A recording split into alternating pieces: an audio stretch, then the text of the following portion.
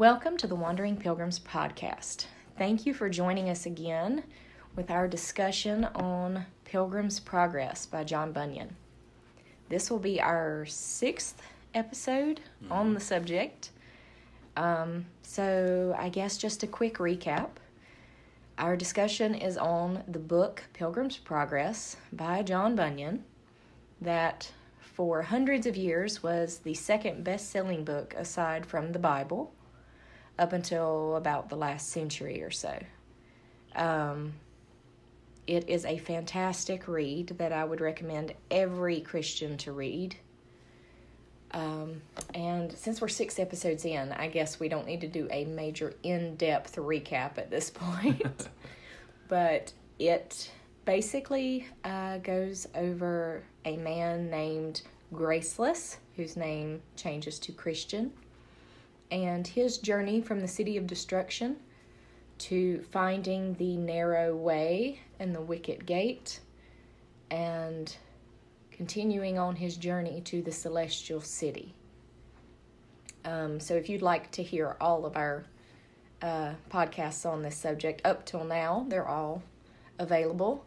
And we will be finishing at some point. Yeah. There's just so much here. But feel free to check those out. And last episode, we left them after Vanity Fair. Mm-hmm. Christian had just escaped from Vanity Fair and gotten back on the road and on his path. So that's pretty much where we pick up from. Yep. Spoiler alert. I'm pretty bad about including spoiler alerts, so I'm remembering. I'm trying. If you haven't read the book, there will be a lot of information in this podcast. So you may want to check out some of the links in the description, go listen to one, go read one, and then maybe check back afterwards or read along with where we are. If you've read the book before, haven't read it in a while, might want to refresh on it. By no means, I mean, we cover a lot in this, in these episodes, but we still don't even cover nowhere near all of it. Yeah. So we definitely recommend reading it, whether you're listening to us without reading it or haven't read it in a while or are reading it along. We highly recommend that you read it for yourself, just as we do when we do Bible study episodes. So I guess with that being said, we're at a pretty good point to dive into the material then. All right. So here we are. Christian has escaped from Vanity Fair, and he's back on straight and narrow path to the celestial city. So he's going along. He's singing about faithful. You know, he was his companion for a good stint there. Yeah. Got to know him pretty well. So he's on his own, but he's not on his own for long. Nope, he's joined by a fella named Hopeful. I love that the two main companions for him during this story, for the main companions for Christian, a Christian, is faith and hope. Yep. So I really love that. Yep. And Hopeful is from Vanity Fair. Yes. Like he's a recent convert, and he's he tells him that Christian and Faithful's example is what converted him. Yes. So their witness, for a better word, for a different word. But not through what they said, but how they acted. Their life was their witness. Yep. How they took punishment and everything as Christ's last punishment that people witnessed helped convince some people. Yeah. I mean, it's kind of a hard thing to imagine, seeing somebody be tormented, tortured, and eventually killed. Yeah. And they take it not just okay, but well, and even joyfully to a point, as far as faithful is concerned. So how they responded to adversity, more so than how they acted when things were going their way. Yeah. Convinced hopeful. And hopeful says that there are others that will come too, eventually, that saw the same thing and are on their way to conversion. Yep. And on their way to their faith for what they did. And I just think that's a pretty awesome thing here. So a lot of this, I will say, I have typically put 2 links in the description. I do an Old English version, that's the full book, and there's the shorter version, which is Modern English. Now, I'm partial to the shorter version in Modern English, but I want to see if I can find a Modern English long version. Yeah, that would be great. In an audiobook, especially. But a lot of the parts we're going to talk about today aren't in the short version. No, the short versions, they cut out a lot of dialogue. They did. And we sat and we listened to the long version while we were getting ready for this episode.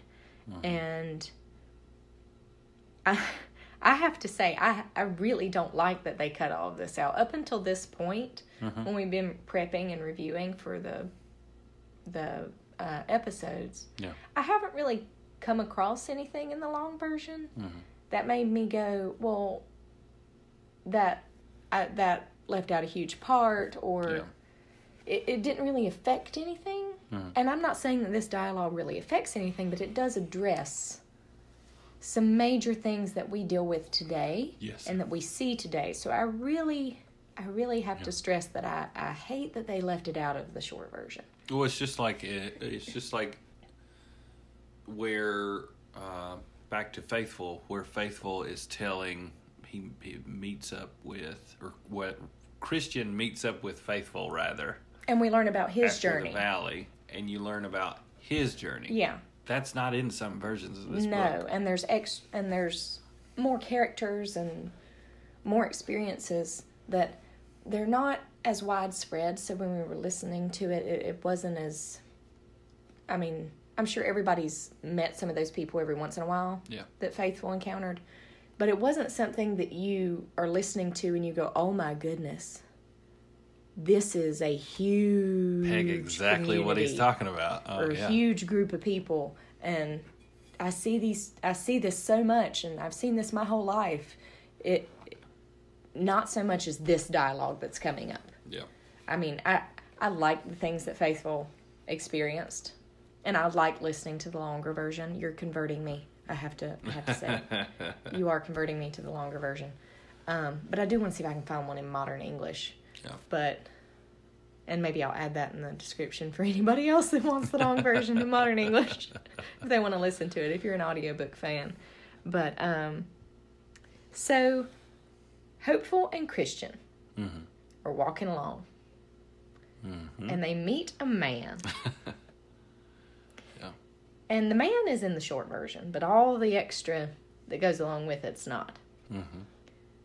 The man's name, we learn, is Mr. By-Ends. Yep. By-Ends. By-Ends. As in, how do you take that name? A means.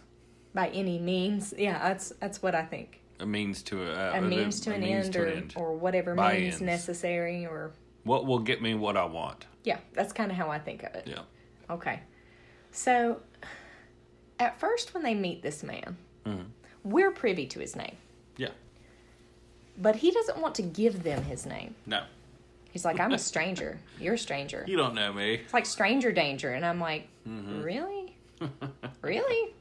Yeah. I mean, you wrote this in the 1600s. I mean, come on now. Stranger danger wasn't really a thing yet. So, but anyway, so Mr. By-Ends does tell them where he's from. Yeah. And where he's from is a town by the name of fair speech. And this town we learn from, I believe, Christian. I think he's talking to Faithful about it. It's a wealthy, I'm Hopeful. sorry.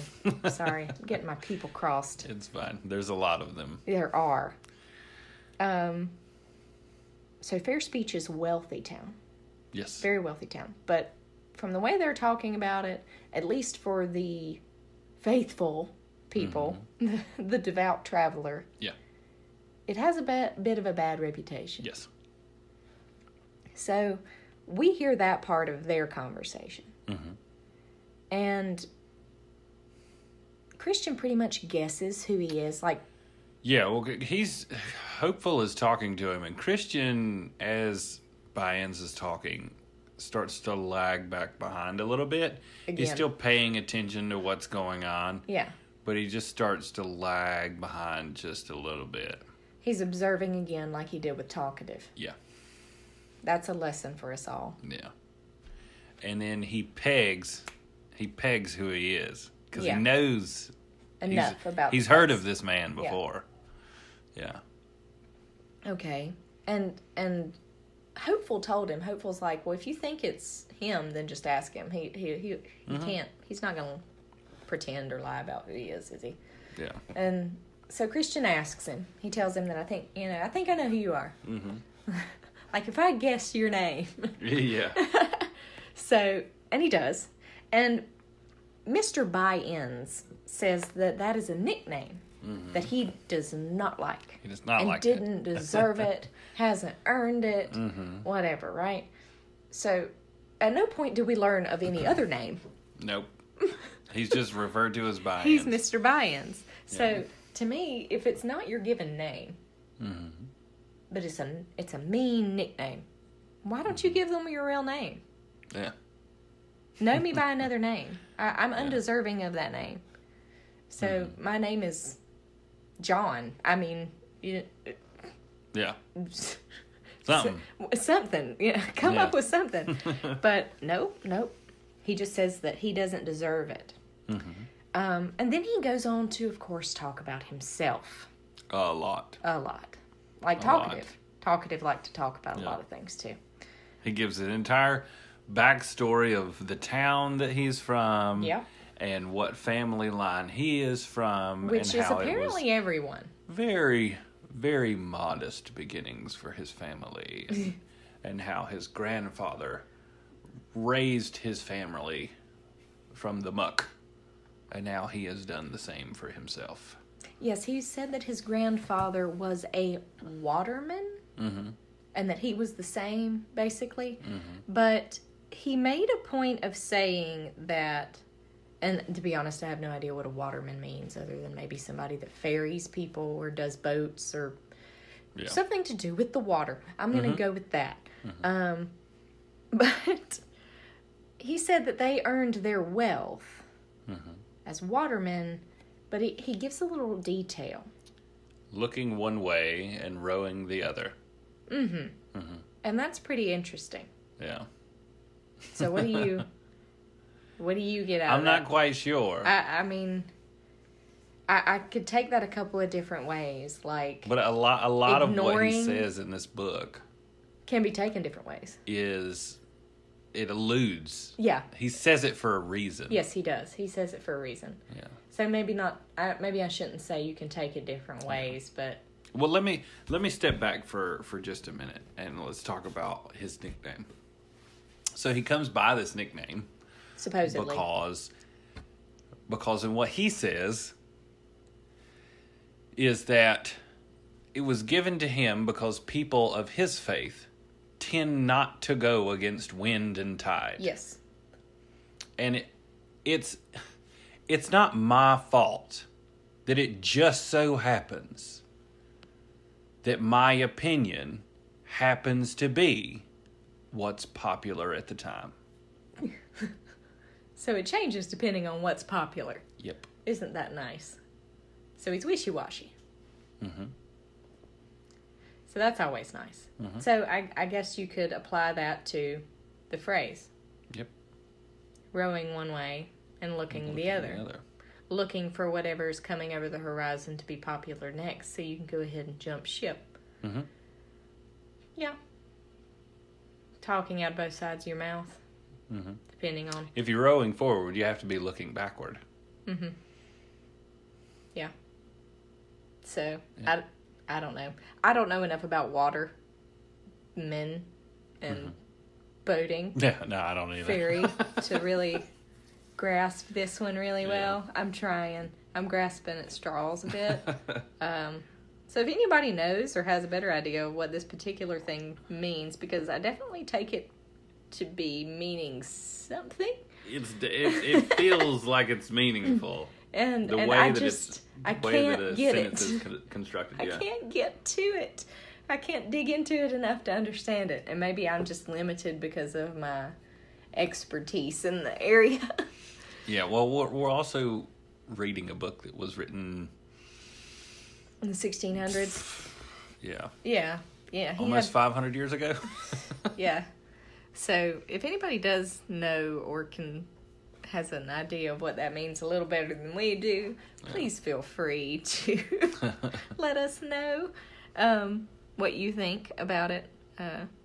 But he did make a point, Mr. By-Ends, aside from telling them that and his origins, to continue why he is the way he is, and how important he is without trying to sound, like he's tooting his own horn.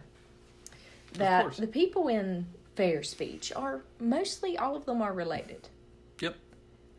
To him. And he goes through some of the names. And these are the kind of people that you will find in the town of fair speech. So that's always good to take note of. Or at least I think so. Of course, there's one who's named Lord Fair Speech, whose ancestors the town was named after. So that one's pretty straightforward. Yeah. He talks pretty. There's Lord Turnabout. Yep. Lord Time Server. Mr. Smooth Man. Yep. Mr. Facing Both Ways. Mr. Anything. And then the one that I found the most interesting was named Mr. Two Tongues, and he was referred to as being their pastor. Yep.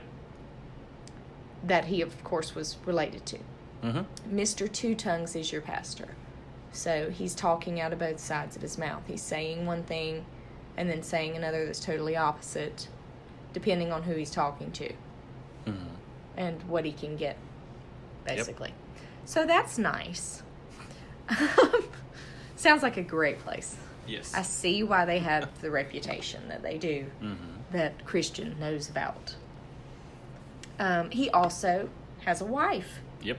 I don't remember learning the wife's name. We learned her mother's name.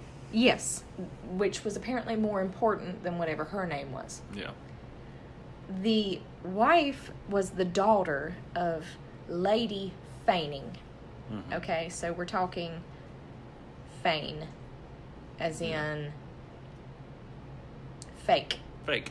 To False, fake something. False appearances, pretending. Yeah. So she's the daughter of pretending, basically. Yeah. And he made a point of saying that she knows how to act around anyone, no matter who it is. How rich, how poor, she always knows how to act around them. And I'm like, well, okay, so you're trying to play people? Okay, that's nice. And of course that's all he says about the wife with no name other than the title and the pedigree that she has. Yeah. That's nice. Not a hint of vainglory in there, is there? Nope, not a bit. Nope. And of course, then they start talking about, I'm never one to go against the wind and tide and things like that. But,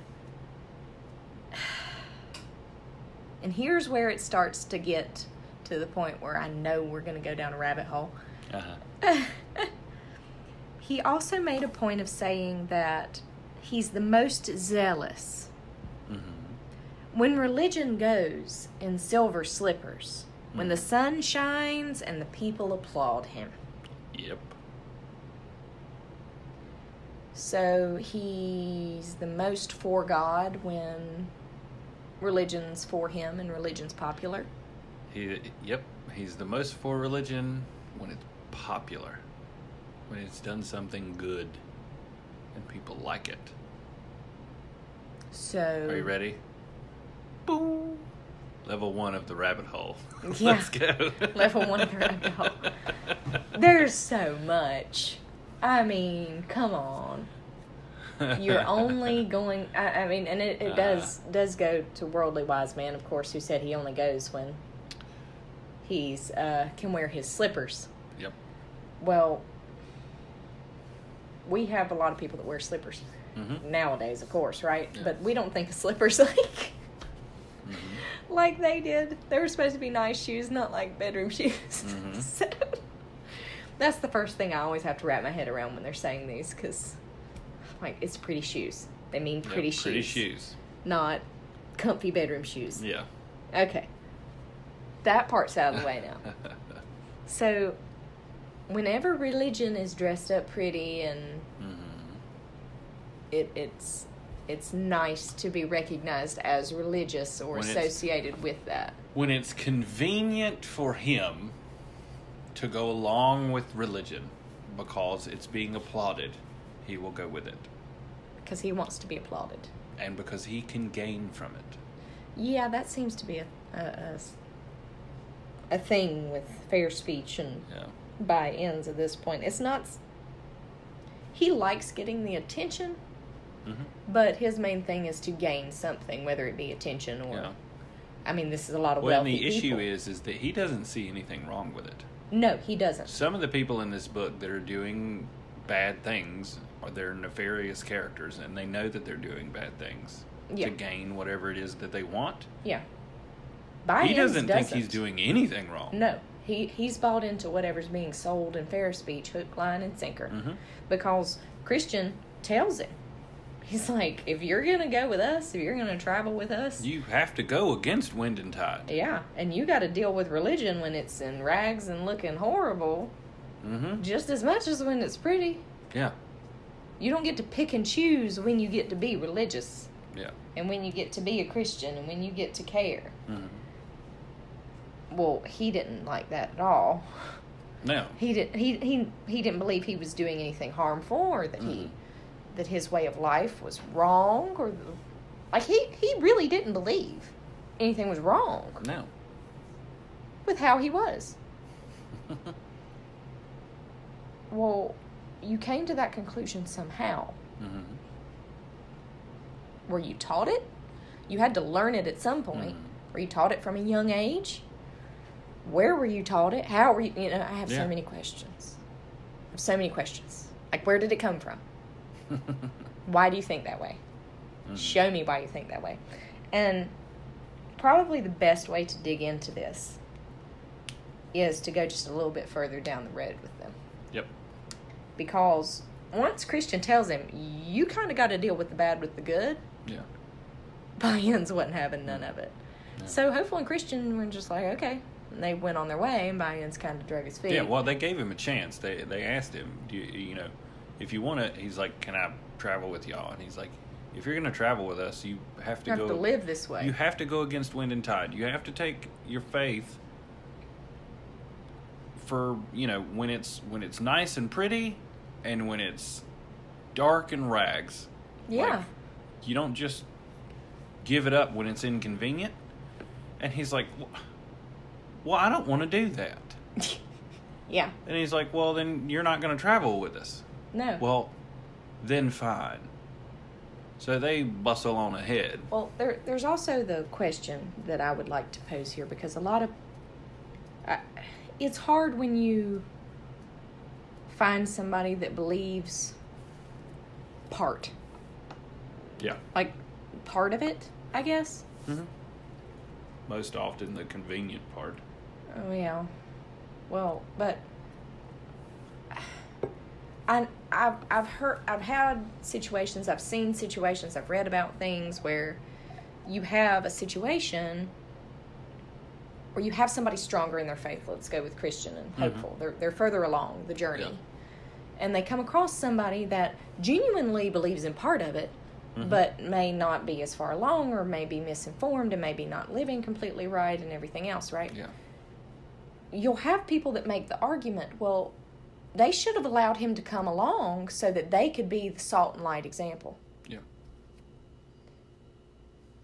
There's a problem with that argument. Mm-hmm. They tried to be the salt and light because they told him the right path. Mm-hmm. And they gave him a chance to continue on the path and to continue to grow with them and to continue to learn. Mm-hmm. He refused it. Yeah. So it's not like they just left him in the dirt. So if we dissect this, if there's a situation like this where you come across it, or people you know come across it, the first thing that they did was they recognized that he wasn't right on the path. Yeah. He's claiming a Christian life. Mm-hmm. So he knows something. Mm-hmm. But he's not on the right path. And they pointed it out. Mm-hmm. They told him the truth. They didn't just go, well, maybe if I befriend him, we won't say anything about how he lives. Yeah. Maybe if I just befriend him, we can pull him to the right path. Mm-hmm. No. They didn't do that. They told him the truth. Yeah. From the beginning. Mm-hmm. When he was unwilling to work with the truth, they continued on their journey. And some people will say, well, that's harsh. Ultimately, you have to think about something this way. Or you have to think about it this way. It's their soul. Yeah. It's their journey. Mm-hmm. They can't pull somebody along on the journey. You can't make them go the straight and narrow. They have to want to. Yep. And we're told, Paul tells us, that if you have somebody in your church, in your group, that is doing something sinfully against the covenant, that you are supposed to, one-on-one, you've recognized it, you realize it, in a loving manner, pull that person aside and talk to them about it. If they continue living that way, or if they just don't care or don't find anything wrong with it, as by ends in this example, then you are supposed to find one or two others. And this is where you get typically it's attributed to praying. Where 2 or 3 are gathered in my name, there also will I be. Yeah. That verse comes from from when one person telling you doesn't work, then you find 2 or 3 of you that are wise, good counselors, discuss it, make sure you're right. Mm-hmm. If you are, then you all go and talk to this person. Yep. If they still refuse, then the entire church is supposed to be made aware of this, the entire group, accountability group, whatever you want to call it. Yeah. Supposed to be made aware of this, and you're all supposed to discuss this with the person. Yeah. If they still will not listen and don't want to change how they're living, they are to be cast out, is how Paul put it. Mm-hmm. Because they love the world and their lifestyle more than they love Christ. All that will do is bring the world into the group. Yep. It'll poison the church. It'll corrupt it. Mm-hmm. And we already live in a corrupt world. Yeah. It's super hard to live a Christian life. Yeah. But we're supposed to try. In general, it's already super hard. Yeah, it's hard. But that's why accountability and having someone or a group of people for accountability is so important. Yeah. And that's why the churches used to be small groups that were in homes, so that everybody knew each other enough on a good level to where they could do this, to where one person could point this out to the other person. If that didn't work, then the other people, they knew them enough to point it out. Yeah. Because if you go to a church of 1,000 people, you may have talked to 20 of them. Yeah. You may really know 5. So if one of those 5 comes up to you and says, you're not living the right way, you might take it. You might, depending on how you know they are. Yeah. I mean, you may. And that's why there's steps. Mm-hmm. You might not always take the friend's advice. Sometimes it takes outside counsel or somebody outside the situation, and it doesn't, Yeah.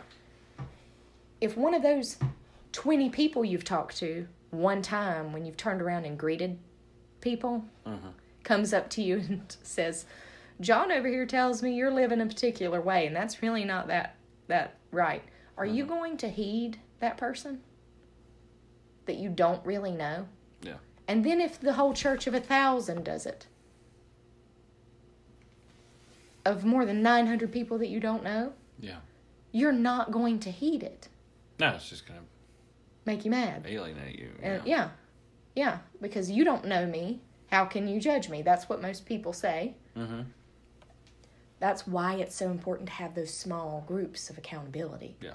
And that if you have a group of it, it gives you levels. Mm-hmm. So it's not just one person all the time. Because then you eventually could start feeling like they're picking on you. Yeah. Like, do you just not like this about me? Well, when 3 or 4 people, maybe varying ages, maybe a couple women and a man, or a couple men and a woman, or say that we're concerned about you, we care about you, that makes way more of an impact on a life Yeah. than a bunch of relative strangers that you commune with every once in a while. So, I mean, I think it's important to point that out because we're given this example in this book of what to do when you're met with a person that says they believe and knows some of it, but doesn't want to change how they're living. Yeah. They weren't dragging him along, kicking and screaming. And they weren't accepting with the hope of changing his mind either. Yeah. They told him the truth from the beginning to help him on his path. Now he has the truth. He has the knowledge, just as Talkative was given the knowledge. It's his to do with what he will. Yeah. He was welcomed in if he wanted to be. He's the one who refused it. It's not on Christian and Hopeful. Yeah. And they went on with their journey after making the offer. We've lost that. Yeah. I'm not sure if we ever had it in a large amount. But at one point it was more prevalent. And I don't know. I think it's such an important example now. It is. So, Hopeful and Christian have walked on. Buy-ins is still on the path. But he's drug his feet. Yeah. And then this part's definitely not in the short version. Just so anybody, spoiler alert, I guess. You have to read a long version of the book to get this part. If not, here's like a gist overview. I don't recommend our Cliff Notes version without reading it. Read it. But at this point, 3 men start walking up the path. And they catch up to buy-ins. And he compliments them, as you should with being from the town of fair speech. Yep. And they compliment him back.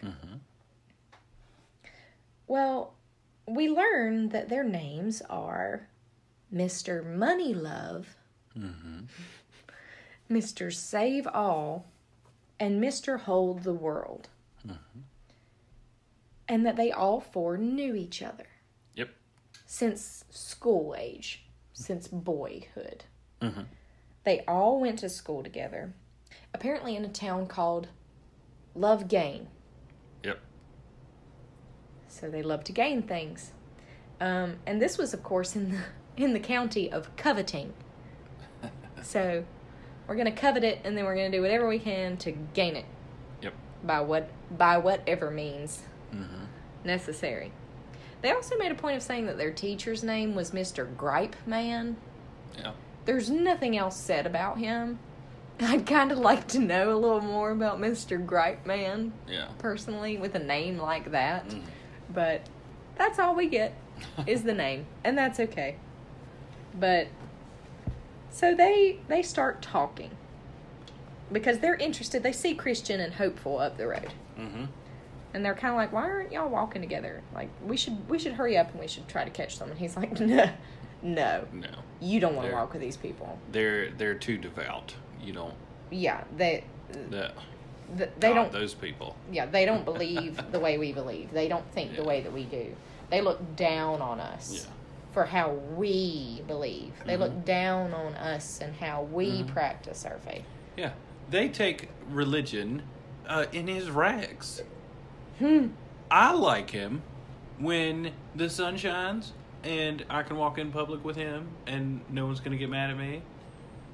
And they agree, basically. That's way better. And they're like, well, why wouldn't you do that? Yeah. Why would you do anything else? Why would you want him at any other point? So then they start some discussions. Yes. That are particularly interesting. He poses a question to them. You've listened to it more than I have, so why don't you start with the first question? Okay, so it's a one question. Part. It's a two-part question. Yeah, sorry, two-part question. He poses a question, which I'll pose the same question. That's probably the easiest way to go about it. If you are out to gain something. Yeah. And there's a lot of hard work ahead of you. Yeah. Does it make you any worse a person if you discover an easier way? If you take the easy way out, are you less of a Christian? Are you less of a Christian? Are you a bad person? And they're all like, well, I don't think so. The issue with that is what he's directly referencing is something that the church did at the time, and these things were called indulgences. Yeah. So you could pay. You could buy your way into heaven. Yeah. You could pay for your sins to be forgiven. And there for a while, you could pay for somebody else's after they were dead. Yeah. Yeah. Yeah. And commonly, indulgences aren't they're not practiced anymore. No. Obviously. But they were frowned upon. Martin Luther spoke out against it pretty loudly. Basically, what it was a way for churches to make money. That's all it was a scheme. It's their way of taxing the common person when they didn't have a means of taxing the common person. Yeah. More than tithing. Tithing was what they wanted to give, what they were told to give. Yeah. And indulgence could con a person into buying he died, something. didn't he? He didn't get any last rites. Oh goodness. Well, it's a good thing that you're here today. Yeah.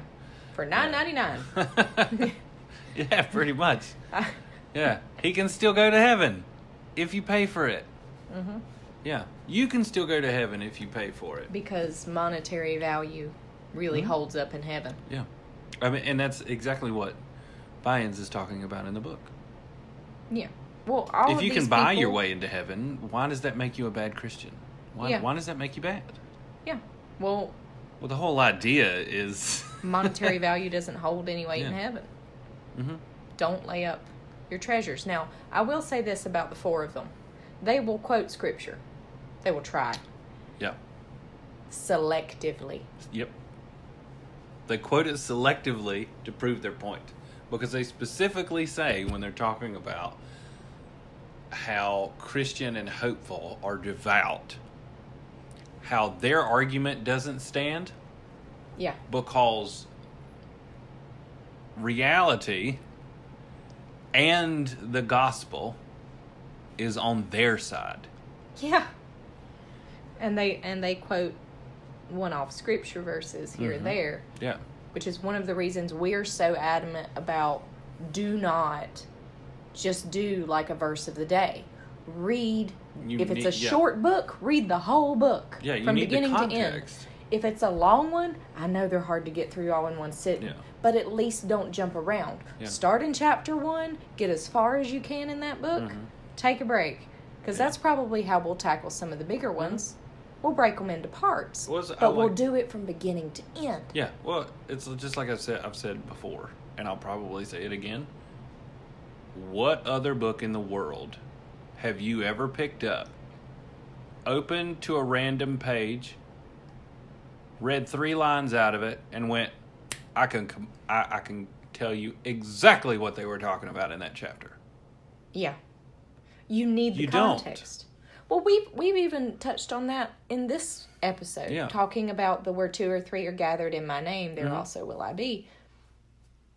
So often that is quoted in reference to prayer. Mm-hmm. Of course God's there if 2 or 3 of you are praying, but he's also supposed to be there when you're praying alone. Yeah. That doesn't mean that there's not power in prayer, and the more people praying for one particular thing isn't more powerful. I'm an adamant believer in the power of prayer. Mm-hmm. But that's not what that verse is talking about in context. Yeah. I read that and found it out for myself that he was talking about when you're going to try to help somebody who's living the wrong way. Mm-hmm. He wasn't talking about praying for them together. He was talking about confronting them about their behavior. Mm-hmm. But without the context, you wouldn't know. Yeah. If you have no context, you may assume. Yeah. But I don't know that anybody would go off assuming the context. Yeah, I would hope not. I mean, if you just read that verse, what would make you think he's talking about a step program for if you have somebody in your church or your group that is living in a sinful manner? Yeah. Nothing. There's nothing there to make you think that. Mm-hmm. That's why you need context. Yeah. And that's why you always have to be ready and able to explain the hope that you have. Yep. Not with one-off quotes.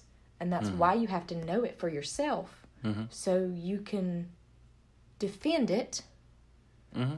But also, so when you go to a church or you're watching something on TV or you see a clip of a pastor talking or something, if you know it, and goodness, there's a lot there to know, but if you've read it at least, you have a better idea of if they're even on the same track or if they're way off in left field. Yeah.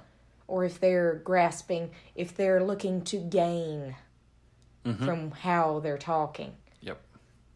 I know we were talking about, we would love to find a church that the pastor sent out like an email or something the week before saying, my sermon's on such and such. Romans 1 and 2. Please read it ahead of time. Please read it ahead of time. Yeah. I've never been to a place where the pastor tells you ahead of time of what he's... I mean, there may be. I hope so. I want to find it. But... yeah. Because you should be able to do that as a teaching... Because pastors are supposed to be teachers as well. They're also supposed to be held accountable. Yes, they are. They are, just as we are. Like everyone else. They're part of the group. They're part of the accountability group. Mm-hmm. And so often we set them above, thinking that they know, and I would hope they're very well versed. Yeah. I'm not saying that, but sometimes you get people that just can talk well. Yeah, well, see, and that's also a layover from the church, from the old church, when there was one specific person in the church that knew how to read. Yeah. So they were able to get the education. They were able to learn it more. And I totally understand why it was that way. And that's why during the Reformation period, when you have all of these Bibles being printed and all of this stuff, and they're being printed in English. They're not just printed in Latin anymore or handwritten in Latin. That's why they didn't like it. Being printed in all these different languages. You have all of these people, all of these little church groups that start popping up in the woods and in barns and everywhere because everyone can read it now. Yeah. John Bunyan's a perfect example of that. He is. Yeah. Because he had the material in front of him, and he was able to read it in his own language and to learn for himself. Yeah. And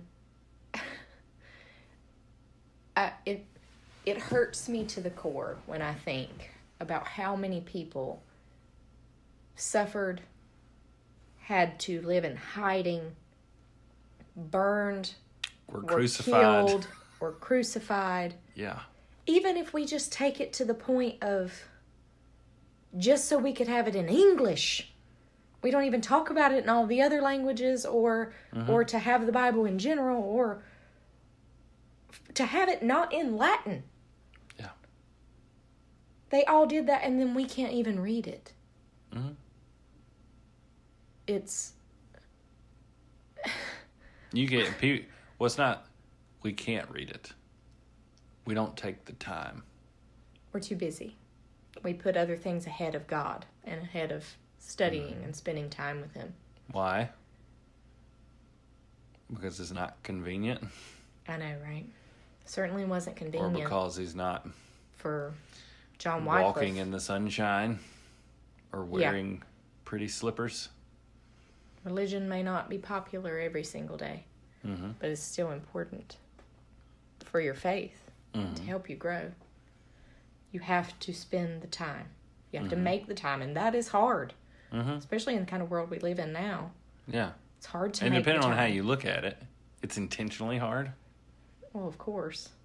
The harder it is, the less likely you are to spend time in prayer and reading and growing and discussing. Well, that works out great for the world and the enemies of God. Works out fantastic. So since we've covered indulgences and buying your way into heaven and a rabbit hole or two. Lots of rabbit holes in this one. Let's go to Sorry, the next folks. one, shall we? Then there's the next part. Yes. So one of the men... I don't remember. I think gains, attempts to answer the question with... It's kind of a question-y example. Yeah. So he creates this example to answer the question, and what he says is, say that there's a pastor, right, and of small means, right, and small small congregation, small means. He's living basically off the donations of this small congregation, but he pines for living larger, making more money and having a larger congregation to preach to, right? Those aren't bad things to want to make a little bit more money and have more people in your congregation, right? They're not bad things. So is it bad if he goes against some of his principles, not all of them, but some of his principles, and warps the word, the truth, in such a way that brings more people to his church, and he preaches differently and more fervently in such a way that brings people in, right? Which makes his congregation bigger and gives him more money so that he can live a little bit higher on the hog. Is that bad?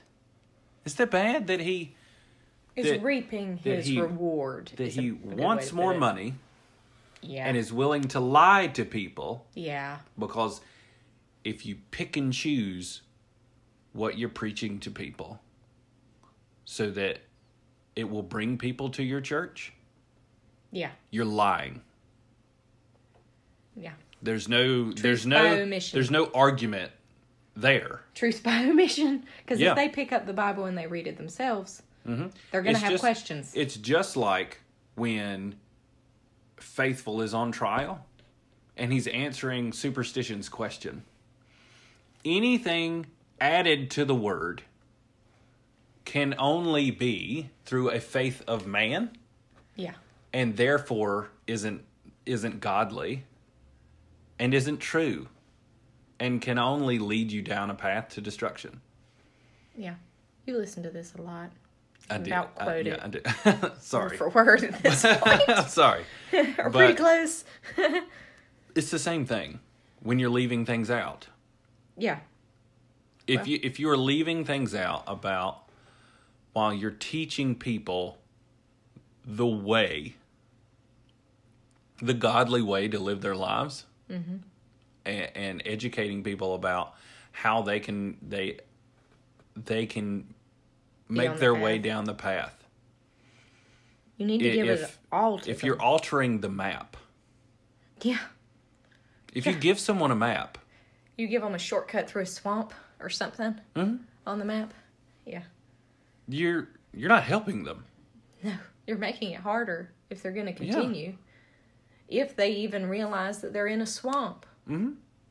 The issue with these fellas is that they completely agree with that. Oh, I don't see anything. And they believe it. I don't see anything wrong with it. They believe it. Well, so he then does it with a trader. Yeah. Right? Commerce. Someone who deals in commerce. So say there's a man in commerce who isn't particularly of the faith. Yeah. But he sees the advantage of picking up religion because the people in his town are particularly religious. Right? So if I, go to the church to tradesman, network, become religious to bring people into my shop and to look at my wares so that I can make more money, how is that bad? How?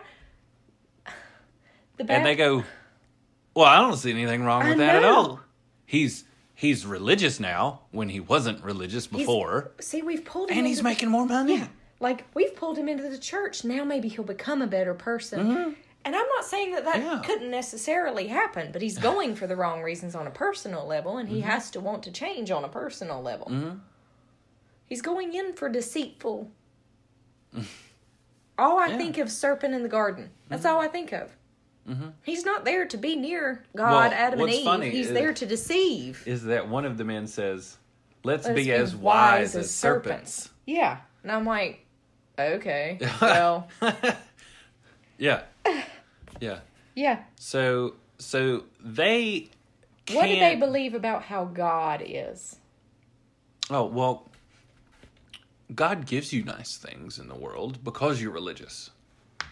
God only blesses. So God only blesses. Basically. So if... And they're all worldly and monetary things, seems to be. Does that have a term nowadays? It does. I can't quite remember what the term is. It has something to do with prosperity. Is the word gospel in there? I think it might be. Is it? So it's that prosperity gospel thing where you pray hard enough, God's going to give you the mansion on the hill. And because you become Christian, you're only going to be blessed. God gives you nice things. And money.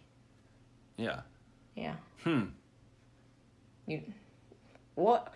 If you want if you want the adverse to that argument, read Job. For real.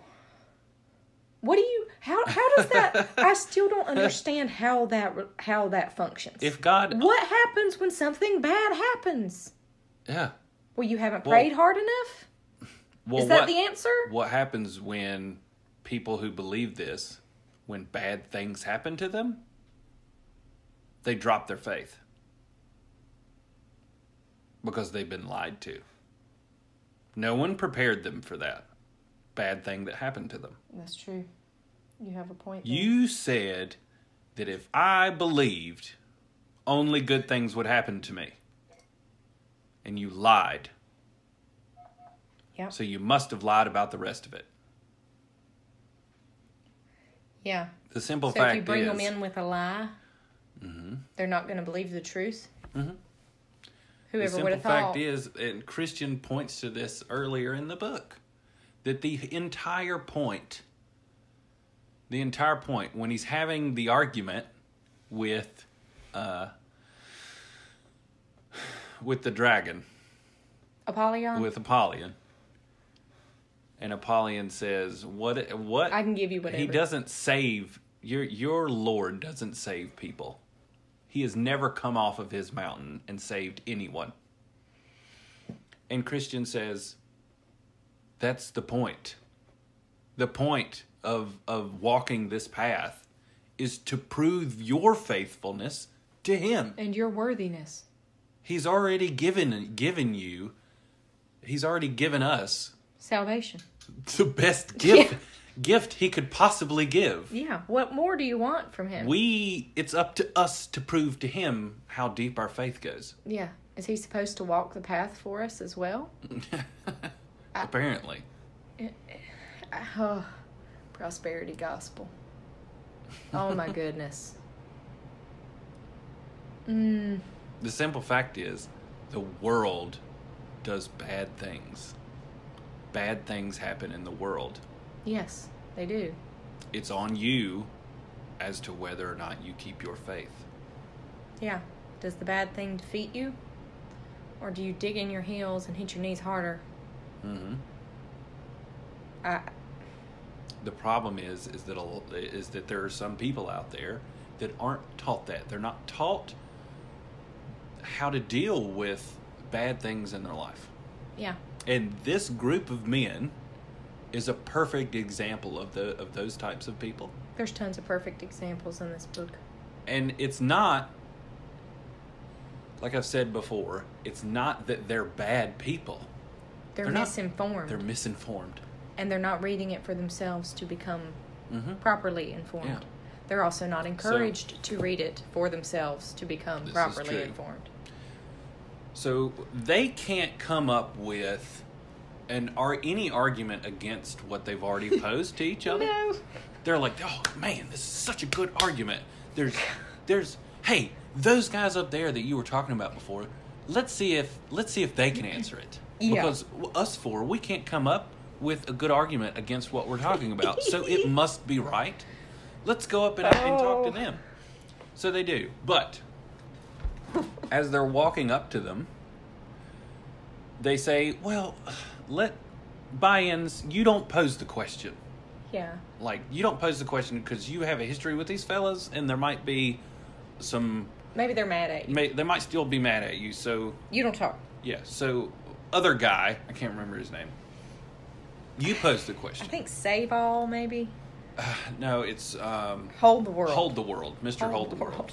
He poses the question. Yeah. So they go up, and Christian and Hopeful stop, and they're like, okay. All right. And Mr. Hold the World poses the question to them. And Christian goes, any babe of the faith could answer 10,000 questions like this. Or should be able to. Mm-hmm. This is a simple question. Yeah. It's wrong. Mm-hmm. You're wrong. You don't go to church to gain esteem. You don't go to church to gain riches. Mm-hmm. Or worldly possessions. Mm-hmm. You don't become religious for those reasons. Mm-hmm. You don't try to be on the straight and narrow for those reasons. And if we take a step back for a minute, let's be honest. It's a whole lot easier to gain any of those by being underhanded. Yeah. And immoral. Mm-hmm. So, if you really want those things, it's impossible for you to stay on the straight and narrow. Mm-hmm. If you love money that much, you will never be able to stay on the straight and narrow. Yeah. It is easier for a camel to go through the eye of a needle than a rich man to get into heaven. Yeah. That's why. Mm-hmm. They don't agree. Yeah. He gives specific examples. Yes, Judas and Simon the Wizard are my favorite. Yeah. Judas, pretty obvious. He gives an example from Genesis, first off, which you'll have to help me with. I don't know if I remember enough. In Genesis, there is a story Yes. about a group of men Yeah. that aren't... Was it Jacob's daughter? I think so. They wanted to marry Jacob's daughters. Yeah, basically. they're not. And they wanted their cattle and everything else. Yeah. They wanted their daughters and their cattle, but they weren't circumcised. Yeah. They're not Jews. Yeah. Basically. So they decided, let's go ahead and do that. Yeah, they're like, well, if that's the only thing holding us back, is not being circumcised. And if we could circumcise ourselves, and we can gain all of those cattle, plus their daughters, I would also then venture let's do to it. say that there may be some pain involved. I would assume. The full-grown men. Yeah. So that's what they do? They didn't think that. But they should ask first. Yeah. How bad is this? Ask first. But that's the point, is that it wasn't for salvation or for God. It wasn't it was for worldly gain. It was for worldly gain. Mm-hmm. Judas betrayed Christ for monetary gain. Mm-hmm. And Simon the Wizard wanted to be religious. He talks about how Judas joined Christ for worldly things because he was hopeful that worldly things would come his way if he followed Christ. And then he betrayed Christ. Yep. And his brothers. For monetary gain. And then Simon the Wizard, magician, Simon the Wizard, or whatever, sees Peter doing miracles and goes, "Oh, I gotta get me some of that to make money." Because people are giving them money like left and right. Oh, yeah, they're giving them donations. That's to further the racket the church. right there. Yeah. So you have this imposter go to learn how to be a pastor, and he spends time learning with them, so that he knows what to say and knows what to do mm-hmm. to get money out of people. Yeah. And then when he figures out that he can't do it on his own, he offers to buy it. From Peter. Yeah. That doesn't go over well. Is it Peter or James? Is it James? It's Peter or James. We've been talking about Peter, so yeah. Peter's in our mind, so we may be wrong about the disciple. It was a disciple. I remember that. He offers to buy it, so I'm sure someone will correct us. Please. Been a while since we read that story. But he offers to buy it, and Peter becomes the disciple. The anger enraged. is why I think it's Peter, because Peter had a tendency of getting angry. He gets really angry, and he throws the money back at Simon. Mm-hmm. And Simon almost dies. Yeah. Via the wrath of God. Yep. And Peter has to pray to save him. Yeah. Well, disciple. Still leaning towards Peter. Ask God to forgive the man. Mm-hmm. But the only reason that he wanted to be religious in the first place was for monetary gain. He didn't want to be religious. He wanted to use religion. Yeah. The only way you use religion is to learn enough about religion to where you can convince other people that you know religion. Mm-hmm. And helps to be a talkative. Real quick, don't name any names, but have you ever heard a sermon, or have you ever heard anyone on television or the internet that usually will talk about things as far as people are concerned, how but you doesn't feel, how it affects you, bring up God when they're talking? Not a lot, but they're really good at talking. Yeah. Mm-hmm. I got two in my head right now. Really good at talking. Yeah. They make a crap load of money. They have really big congregations. Followings. At this point, we might as well call them followings, because by the time you include internet. Yeah. People who are more akin to self-help gurus than teachers of the faith. Mm-hmm. Yeah. Sound familiar? Like I said, I got two in my head right off the bat. That's what he's maybe talking three, about. maybe four.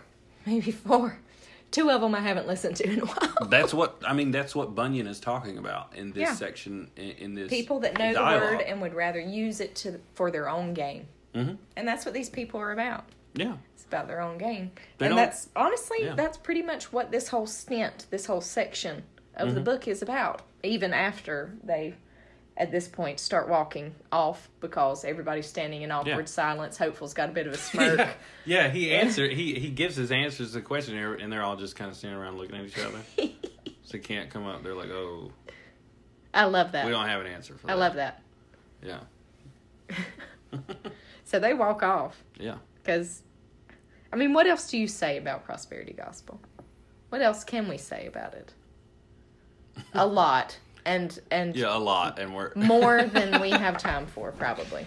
Yeah. But the simple fact, the simple idea of this dialogue is that he's talking about the fact that a lot of people, there are a lot of people that will take religion when it gives them silver. Yep. But when they can't gain anything from it, they toss it. or when it's frowned upon to be religious, they either toss it to the side or they hide. Yeah. Mm-hmm. And you'll even see part of that narrative through the rest of the episode. Mm-hmm. Because the thing that stood out the most to me, and let's be honest, there's a lot here, but this part's what stood out the most to me, was when Christian and Hopeful walked off. Mm-hmm. And Christian said, if they can't stand before the sentence of man, how will they stand before the sentence of God? Yeah. And the answer is they won't. Yeah. Is it a little alluding maybe a little back to the house of the interpreter and the dream that man had? Where he was about just stuck. The day of judgment, yeah. He's in the middle. Mm-hmm. He's in lukewarmville. Some of them. He saw the souls of people. Some of them ascended and descended. And some of them descended into hell, and some of them hid in the mountains. And you're just standing there being stared at by God. Like, make a choice. Yeah, like if you can't take criticism, if you can't take another Christian criticizing how you're acting. I think criticizing may not be the correct term, because you need to be able to critique your fellow Christians, but you need to critique them in a loving manner. And that's something that stereotypically in recent history, the stereotype of a Christian has been where you've been berated with, you're a sinner, you're a bad person. Yeah. Typically by somebody hypocritical that's going around doing something just as bad. That's why you're supposed to try to get yourself mostly right, own that you're not quite there. Well, yeah, that goes back to what you were talking about, small groups. Yeah, you have to know each other enough. You have to have that trust. It helps the person you're trying to help, for them to know the people who are telling them they're doing something wrong. Not just a judgmental half stranger who said hello to you when it was convenient or you were around them. Mm-hmm. Mm-hmm. But you are supposed to be able to critique your fellow Christians. Yeah, if you see someone, it's just like if you see someone, if you go to a bar. Yeah. Or you know someone in your congregation is an alcoholic. I.e., they're using booze to fill a hole. Mm-hmm. They're trying to self-medicate. It is upon you, as a Christian, to help that person. Yeah. Try to find out what the hole is. What's the reason? What's the problem? What's happened? You have to not only help. You have to show them what they're doing is wrong, and to also help them. To the best of your ability. Mm-hmm. But just as we talked about earlier, you present them with the information. Mm-hmm. It's up to them to take it. And take your helping hand. That's the thing about that, and that's like, we can get into a whole conversation about addiction, but that's one thing that, like, they have to want the help. Yeah. Well, any sin, anything, you have to want the help. You have to want to change your lifestyle. Yeah. And let's be honest, that's one of the reasons riches and wealth is one of the hardest ones. Mm-hmm. Because your life's good. Yeah. Why would I give it up? Why would I give it away? Why would I do it? Mm-hmm. Why? That's one of the hardest ones. Mm-hmm. Something along the lines of addiction there's a sadness, there's mm-hmm. an underlying thing there. There's not the highs of wealth and status. Yeah. And I don't want anybody to be mistaken. It's not sinful to be rich. No. It's not. The love of money. Exactly. The whole story about that is that there's a rich man who asked Jesus, he's like, I follow the covenant, I do all these things, I do everything I possibly can to be the best I possibly can be according to the laws of God. What else can I do?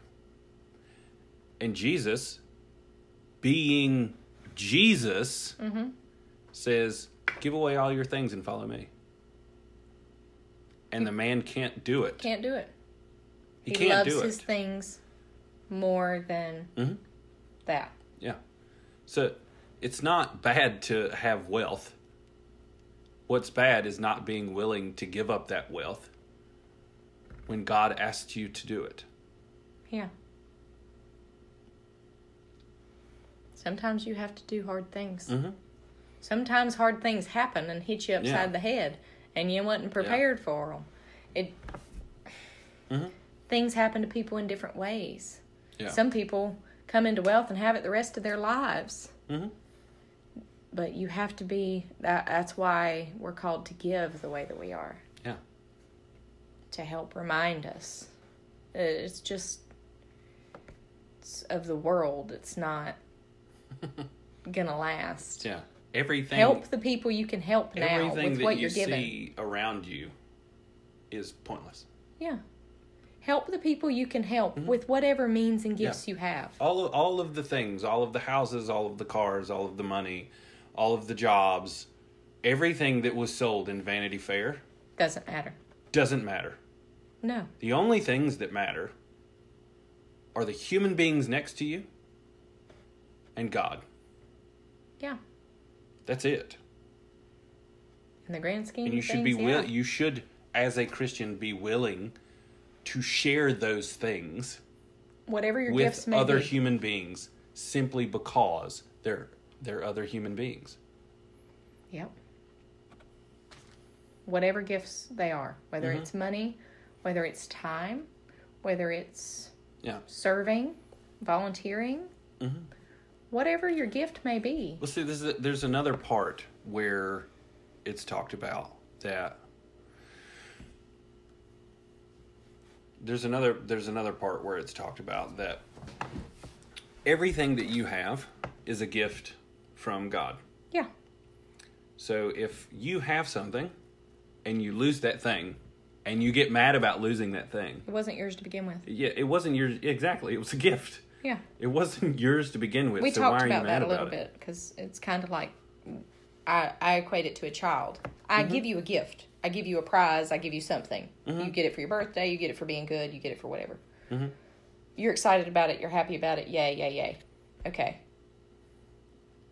If our rule is if you disobey, you put it in a box mm-hmm. up on a shelf. Yeah. I pick a toy and put it. You can get mad all you want, but I gave it to you. Yeah, it doesn't... I can take it away if I need to help you learn a lesson or... Yeah. you know. I mean, it doesn't necessarily... It doesn't have to be on a grander scale. Lesson. It doesn't necessarily mean Just, that, but yeah. I equate it to child-parent here because you don't own it. I deal with that a lot. Yeah. I deal with the child and parent thing, so I see a lot of parallels a lot of the times. But, yeah, I mean, it's... You should be grateful for the things that you're given. Yeah. Even though you may have bought them. Yeah. It still doesn't mean that it's yours. No. Because it can be taken away. Just like the way you think of, you pay taxes on your house. If you own your house, you pay taxes on your house. You don't pay your taxes, the government's going to take your house away. Yeah. It doesn't belong to you. That's a whole nother discussion. From the government's point of view, if you don't pay your taxes, guess what? Your house doesn't belong to you. I'd rather go with the house payment in the bank because I don't want to talk about the taxes after you pay the mortgage off. But that's a whole nother discussion. So I think we've prosperity gospeled it enough. just thinking. I think we've gotten to a point where we can move on. All right. Don't you think? So now that they've walked away from the 4 men that goodness knows. Yeah. Oh, they enter the place called the Plain of Ease. Yep. Well, in the Plain of Ease, the path is very narrow in the Plain of Ease. Mm-hmm. So, because when I first read this and I heard Plain of Ease, I'm like, oh, okay, well, it must be easy. It's the easy part. Mm-hmm. No, I don't think that's what it's supposed to mean now. It's supposed to mean like easy way out. Mm-hmm. Kind of to go along with what's been going on with the other people. Mm-hmm. So you have to stay on this very narrow path. Like it gets really hard to not go off into the easy plain. At the hill of the plain, at the hill of, wow, okay. Mm-hmm. At the hill of the end, see, I can't even talk. Why don't you try? In the Plain of Ease, there is a hill. Called Lucre. Yep, called Luca. Lucre? Luca. Luca. Luca? Think. Yeah, Luca. Okay, anyway. It has a silver mine. There we go. Yep. Now that the tongue-tied is over with, there's a silver mine in this hill in the Plain of Ease. Yep. And there's a... Key. Silver. That's important. Silver. Didn't realize it was important for a while. But after listening and discussing this enough, it's important that it's a silver mine. Silver. Now, they make a point of pointing out that the silver mine, the ground breaks away very easily when you walk on it. And people go there and they're never heard of again. Yep, they walk up to look at the mine. The ground breaks away beneath them. And they're gone forever. And they either die or they get maimed. And they're stuck. And they're maimed for the rest of their life. So, Christian and hopeful. Walking along near this mine. And then they see a man. And this man is calling out to them. And his name is Demas. Now, we all know that this book does not typically use names for people. Makes a point of saying that he's very gentlemanlike and he's beckoning them to come see the mine. Now, I literally, when I hear this part and read this part, think of a used car salesman. Yeah. Because that's how it seems to me. Come on down. Yeah, pretty much. I think of like a carnival. A barker. A barker. Yeah, that's true. That's true. Yeah. So, him having a name sticks out to me. And that's important. Yeah. But before I go into any of that, he's beckoning Christian and hopeful. Come look at this mine. People get rich. You know, come on down. Come see this. It'll make your life easier. You'll have riches and wealth beyond your wildest dreams. Christian said no several ways at this point, basically. He's heard of the mine before. Yes, he has. Yeah. he rebukes Demas Mm-hmm. and says he knows who he is. Mm-hmm. And that his father was Judas and his grandfather was Gehazi. Yes. Hopeful, Hopeful wanted to look. Hopeful was very curious. And the only reason he didn't go look is because Christian was like, I'm not going down there. Mm-mm. The ground falls out from people. Yeah. Mm-mm. No, the ground crumbles away over there. I'm not going over there. During their conversation, he realizes who Demas is. And rebukes him and says that Judas was his father and Gehazi was his grandfather. Now, here's where all of this comes together. And it's because I had to go and read.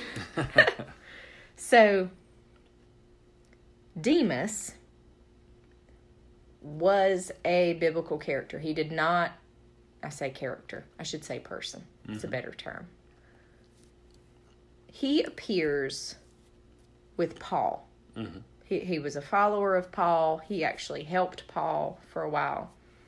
And eventually we're not told a whole lot about him. We're not told a whole lot about what happens or where he goes or whatever. All we're told is that once upon a time he was his helper and following Paul and in the way. And then we're told later that he turned away and loved the world. Basically, he loved the world more than he loved Christ and the message of Christ. Yeah. Worldly things. Okay. So that's Demas. Mm-hmm. A lover of worldly things, of easy things, the easy path, or an easier path. Mm-hmm. Riches, wealth. So he's the barker for this. Mm-hmm. Well, Christian names two people as his predecessors. Mm-hmm. Now, Judas wasn't literally Demas's father. Yeah. And Gehazi wasn't literally his grandfather. Judas, everyone's pretty familiar with. Mm-hmm. Betrayed Christ for silver. Mm-hmm. Silver mine. Silver. That one's pretty easy. Gehazi, I had to go and read. Had to go and read there. So Gehazi was Elisha, not Elijah with a J, Elisha. He was his servant. Okay? And there's a story about Elisha and Naaman that I'm going to allow everybody to go read the story with Elisha and Naaman. We'll get into it later when we do that Bible study episode. Mm-hmm. But Naaman had wealth. And he had made an offer of money and things and whatnot to Elisha. Mm-hmm. And Elisha had sent him on his way. That wasn't the purpose in him being and doing what he did. Yeah. So he just sent him on his way. Well, Gehazi took it upon himself to think that his master should have taken what was offered. And then he gets it in his head that he's going to go after Naaman. Mm-hmm. And he runs after him and then lies and says that people have come and now Elisha needs clothes and a talent of silver. Well, Naaman is like, take it. Take two. Take whatever he gives it to him. No big deal. So he takes it. Of course, Gehazi takes it, right? Mm-hmm. So it started out more of he should have taken it. Well, now he's got it. Mm-hmm. And when he gets back, Elisha asks him where he's been, and he tells him nowhere. He lies again, now that he's gotten the stuff. But Elisha knew what he had done. And then Gehazi was cursed with leprosy after going back and lying about it and was cast out from Elisha. So you have this man who, all we know basically was that he was on the path with Paul and turned from it for the love of the world and worldly things. Mm-hmm. Wealth, gain, power, esteem, whatever. Silver mine. Judas was silver. Gehazi was silver, and now we know why they're used. Yeah. Both times they basically betrayed the right way for silver. So, yeah, that's who those are. And as they're walking off, Christian and Hopeful get to talking, going, when By-ins and his friends get over here, they're going to take a look they're going to want to go look at the mine. Yeah. Guess what? They do. They were right. Never heard from these people again. We don't know whether they fell into the mine and died, or whether they went down to dig in the mine and drowned in the damps that... Or died. Just mine floods. Nobody gets out of the mine, really. No. Once they go down looking for silver, they don't really come out. Yeah. Once they go down that path. So, the next part is they come to, and it just sticks out to me as being odd, the placement. And I kind of understand it, but still. They come and see this pillar of salt with, of course, a sign over it that says to remember Lot's wife for looking back, coveting her things, coveting her life. Covetous. And I know that it kind of goes along with what we've been talking about with them and everything, but at the same time, it just kind of sticks out as, to me, it's just a little odd. Yeah. I don't know. Yeah. To you. Well, it's using it as an example, because when they come upon this pillar of salt that kind of looks like a woman. Yeah. They're staring at it for a while. And then Hopeful's the one that sees the words written on top of the pillar. Yeah. That says, remember Lot's wife. And he freaks out. Hopeful freaks out. Christian is just kind of like, oh, that's a shame. Yeah.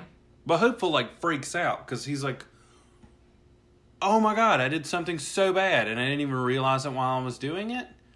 Here's this woman who was saved from Sodom and Gomorrah and the destruction of those cities and was turned into a pillar of salt simply because she turned around to look and be covetous of the things that she had lost.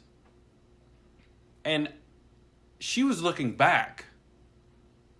I wanted to go see. Yeah. I wanted to go and see the silver mine. So what I've done must obviously be worse than what she did.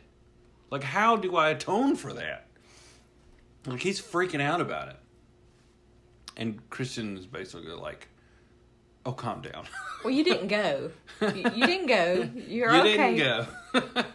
But, you had the thought. You're correct. But calm down. You're okay. Yeah.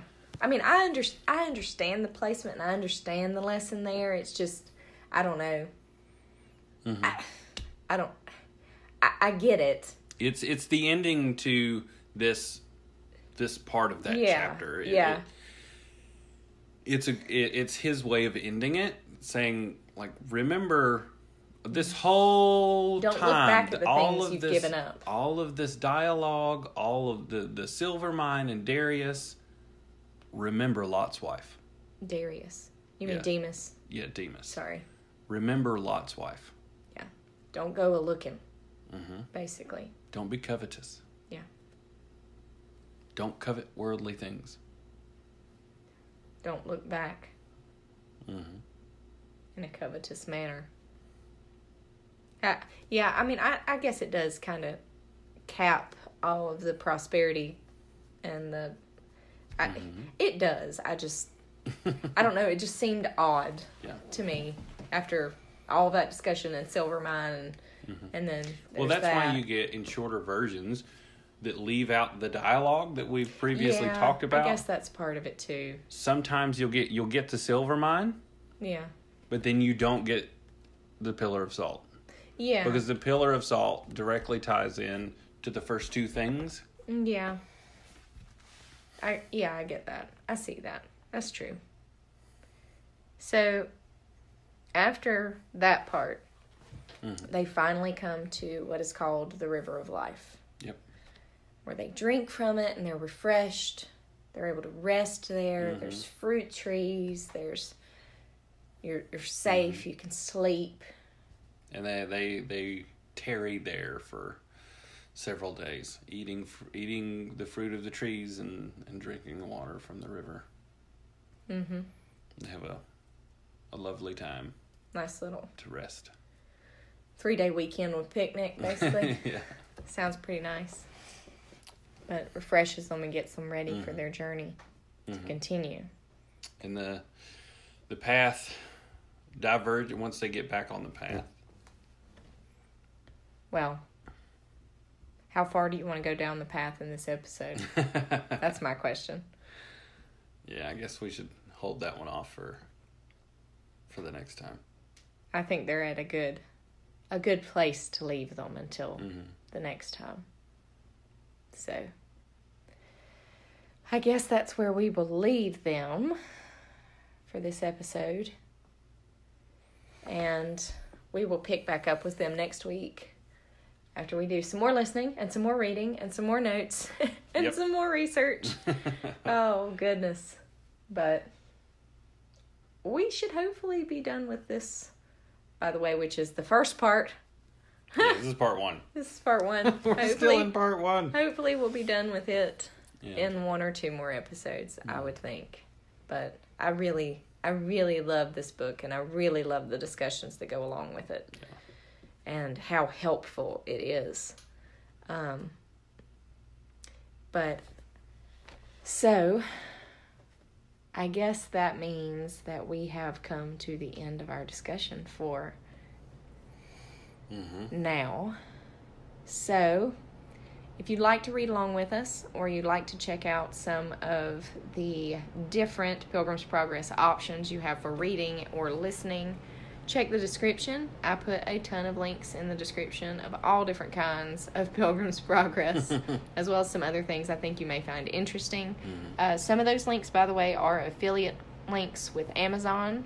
We're Amazon affiliates, which means that if you happen to purchase something through one of those links, whether it is one of the Pilgrims Progress books or you just click on it and happen to do your Amazon shopping through it, it will support this channel and this podcast.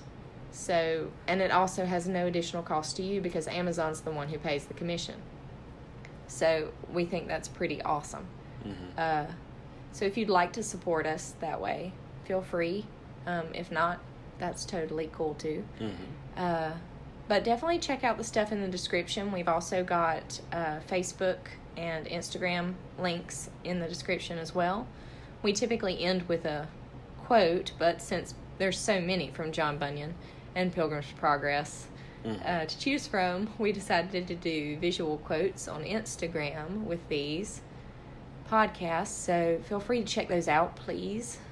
We always love to hear from you guys, so feel free to drop a comment or a message on Instagram or Facebook as well. Can you think of anything else? Oh, I can think of a lot of things. Oh, I know you can. But are you good? I'm good. All right. Well, I guess until next time then, keep wandering, pilgrims.